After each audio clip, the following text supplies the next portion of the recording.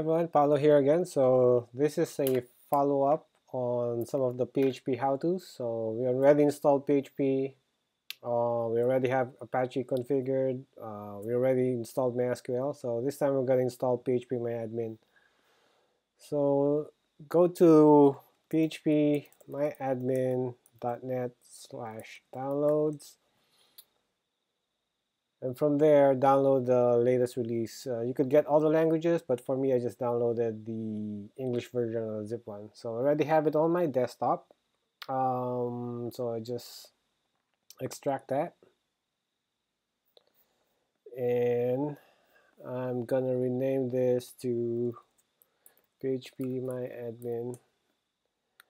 And I'm gonna open back my terminal. I'm gonna go to the CD sites folder. Open that. And you should get this. So just plug in the phpMyAdmin on that folder. It's gonna require some administrator access to move that folder, so just plug that in, and there you have the folder inside. So go back to your browser and go to localhost and type in tin and put in phpMyAdmin. You should get something like this. I'm going to copy this and go to the setup so I could generate a config file.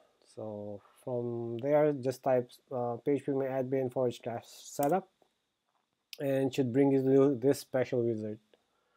So click on new server and server host. I'm going to change this to 127.0.1. And server port, I'm going to leave it as is. And server socket, I'm going to put /temp mysql.sock there, and connection type I'm going to put socket. So that's what you need there. Click on authentication, and then you could leave authentication type to cookie, the root for the auth, and config password for the config auth. So earlier I said 1, 2, 3, 4, 5, 6, 7, 8, and I'm gonna click OK. So this should generate a new file. So I'm gonna click on download here, and it should download a file. I'm gonna open that in the Finder and jump into my phpMyAdmin and directly copy that file over there.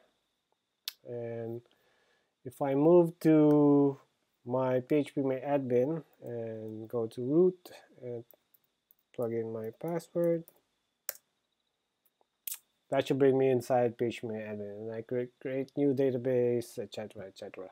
So that's the quick, easy way how to set up phpMyAdmin. If you like more videos of some PHP how-tos, please subscribe to my YouTube channel.